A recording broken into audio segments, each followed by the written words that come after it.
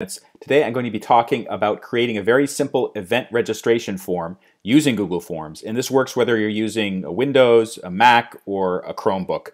Quick disclaimer, what you see here may look a little bit different for you because Google is constantly updating its software, and also you are responsible for following terms and rules set up by Google as well as any local regulations that may apply here. So we're going to get started in Google Drive. This is Google Chrome browser. I always recommend using that whether you're on Windows or a Mac. The reason why is because Google designs Chrome to work with all of its software, and we will be using a program called Google Forms. There's a couple places you can go to get started with this, but what we're going to do is go to New in Google Drive, click on that, then select More, Google Forms, hover over the arrow, and then select From a Template.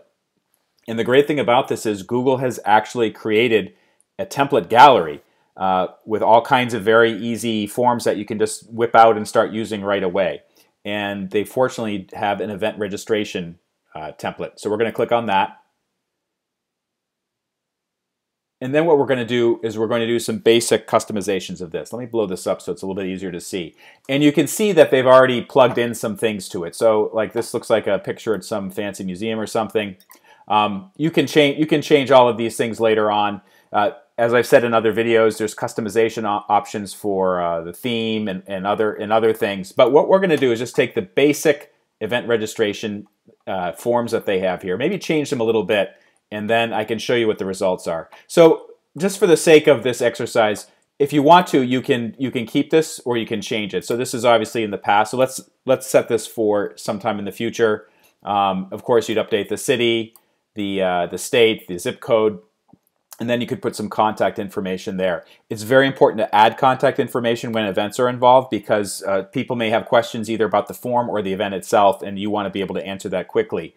So Google has set this up so there are a couple very simple fields to gather information. What I actually did when I created a test form earlier this evening is I split the name up into first name, and you can see Google already has a short answer. They make it required. I recommend this. And then I added a second one, add question, using the plus icon. And then I just type last name. Google already figured out it's going to be a short answer. Now here you can see that the toggle for required is it's not required. So we're going to make that required. So just click it and it will toggle. Email address. Google will actually check to make sure that the email address is a legitimately formed email. It won't see if the email is a real email address, but it will make sure that it looks like an email address, like johnsmith33@gmail.com. Organization. So if you were doing this for another type of thing, you might clarify what that is. So you could say like organization or school. Okay, you make that required. You maybe make this a little bit longer if people might be giving more information there. Now this is important. Days you will attend.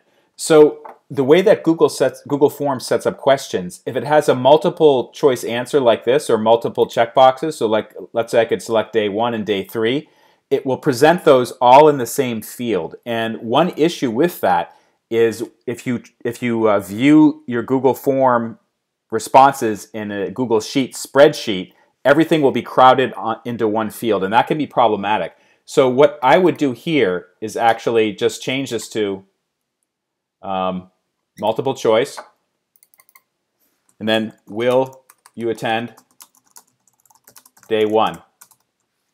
Okay, let's get rid of these. Just X out of them to get rid of them. So I'm going to say yes or no, or you can add other too. Okay. And then what I would do is I would duplicate this. We have to do another one here. So will you attend day 2? And I'll show you why this is important in a little bit. I'm going to add the suggestions. So you can go through and do that. And then maybe just do another one. It's getting kind of tiresome. Will you attend day 3? And then add all there. Okay. And also, of course, I strongly recommend making these required. The first one is, so just check to make sure that it works. Okay, that's required. So if you're serving meals there, of course this is a good question to have.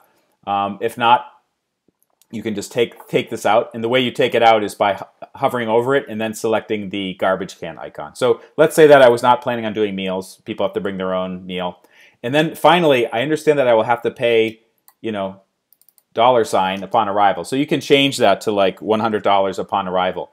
Now, one thing you should know about this is not a credit card form. This is just a very simple way for an event organizer to throw something up on the web and to see if people are going, and then let them know that, hey, you have to pay a registration fee when you arrive. And I'm not going to get into credit card charge forms here. It's a complicated topic, and it's not integrated with Google Forms, at least not yet. So this is an important question because you want to make sure people understand that. Okay, so we've done our form here. Maybe we could just do a little bit of customization. Image uploaded, like if I had another image, I might replace that. Choose image. So actually, they have all kinds of crazy images you can use. Let's see if I can do one. I actually had a good image before, and it was called Taj Mahal. Taj Mahal. Let's see if I can find it. Yeah, here it is. This is a. By the way, if you're using images, you should have permission to use it. So this is a Creative Commons image. So I'm just going to put that right there and click done. Okay, that looks pretty grand. And then it worked it in there. And also, it actually changed the color too. You can also change the font style. All right, if you want to make it look fancy, you could do that. The problem is sometimes they're hard to read. So I'm just going to keep it basic. All right, so we're ready to go. And basically, to share this, what you would do is click send. The send form, there's a couple different options. One is to send it by email, and you could start typing in people's email addresses. The other way that I often do it is to share a link, and I'll go back to this in a second. And then this means you can embed it on a website. And I have a separate video that shows you just how to do that. So let's just do the link version. It gives you a Google Forms link. You can shorten it. The reason to do so is so you can easily put it into social media or share it via email. So I just copied that. All right, and let's take a look at let's see what it looks like. So I'm going to paste it in here and see what happens. Okay, so here's right away, I always recommend testing things, and this form can only be used by users in the owner's organization. This is actually a common, let me blow that up so you can see it. This is actually a common error message if you belong to a school or business and you're using Google Apps through that, including Google Forms. So what you have to do is you actually have to go back there and change the permissions. So this might be taking a look at the settings. All right, so here's the setting that's causing the problem.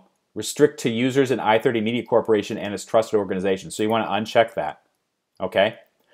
You also may want to remove the ability of respondents to edit it after submitting it.